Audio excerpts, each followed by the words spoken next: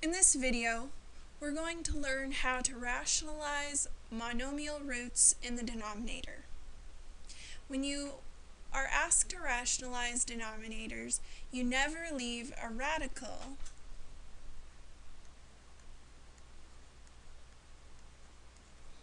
in the denominator.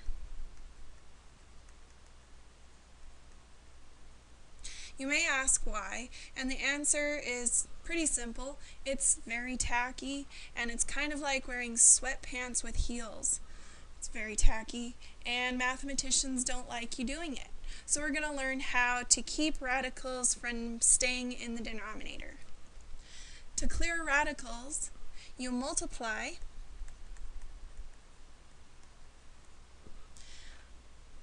by extra needed factors in the denominator. And you do the same exact thing in the numerator. Whatever you multiply to the denominator, you also need to multiply in the numerator. It may be helpful to simplify first.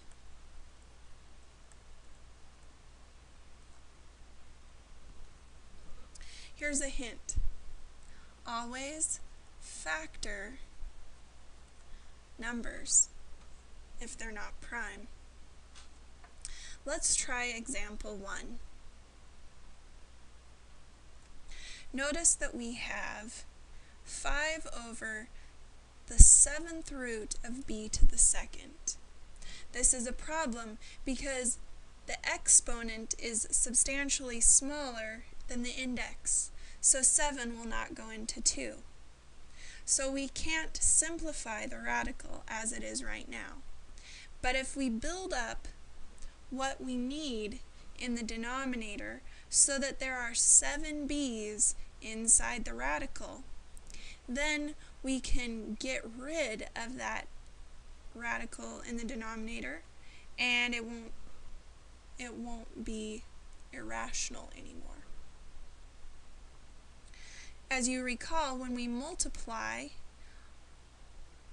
our indexes have to match.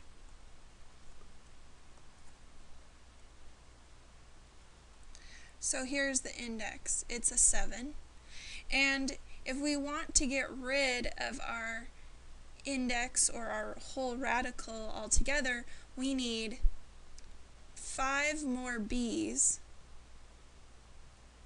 to build up this b to the 2nd so that it matches the index. Again, as we said earlier, to clear radicals we have to multiply by the extra needed factors in the denominator and the numerator. So whatever we multiplied in the denominator, we must do the same in the numerator. So the 7th root of b to the 5th in the numerator as well.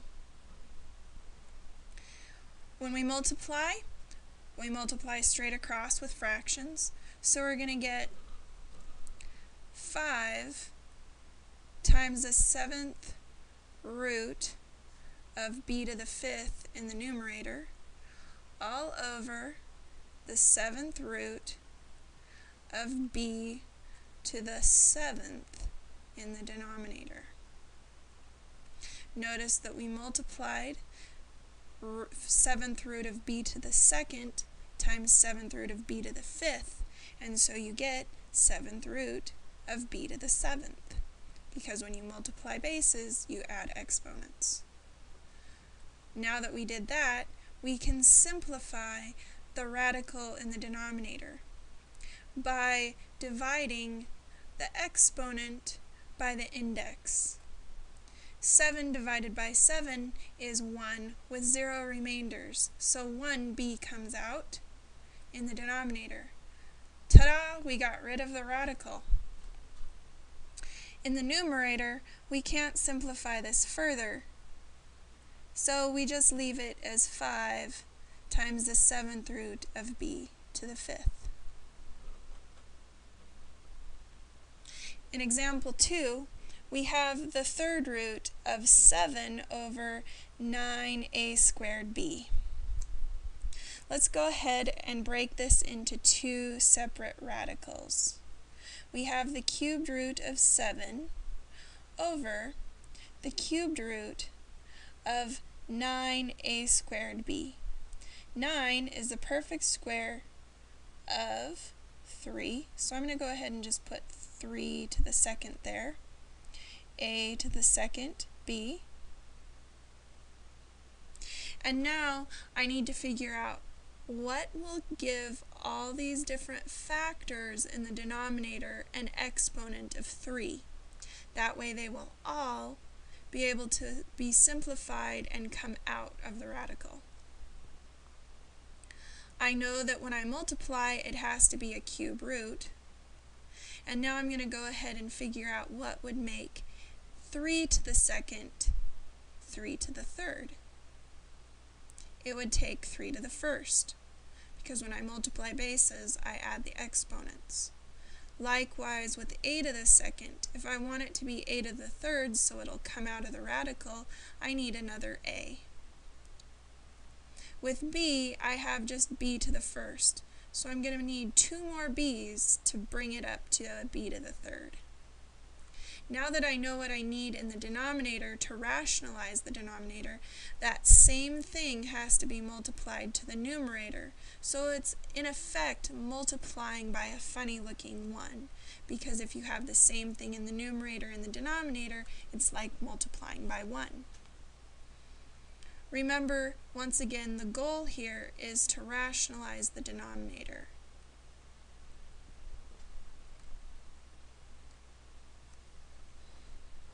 When I do this, I get the cubed root of 7 times 3, which is 21, a, b to the second, all over the cubed root of a to the second times 3, 3 to the second times 3, which is 3 to the third, a to the second times a to the first, which is a to the third, and b to the first times b to the second, which is b to the third. And that will allow me to reduce this rational expression.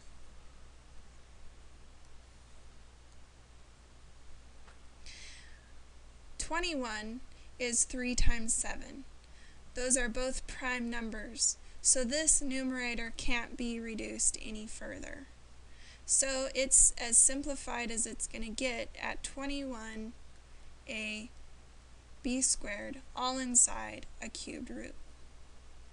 In the denominator, however, I'm going to go through and check to see if my exponents and my index, when divided, will allow me to pull out all my factors. And I believe they will, because they all have an exponent of 3. 3 divided by 3 is 1, with a remainder of 0, so I can pull out 1, 3. With a, 3 divided by 3 is 1, with 0 remainder, so I can pull out an a. And lastly, b to the third, where I have the index dividing the 3 gives me 1 with a remainder of 0, so I can pull out 1b. Since there were 0 remainders, I have gotten rid of my radical and I've rationalized the denominator.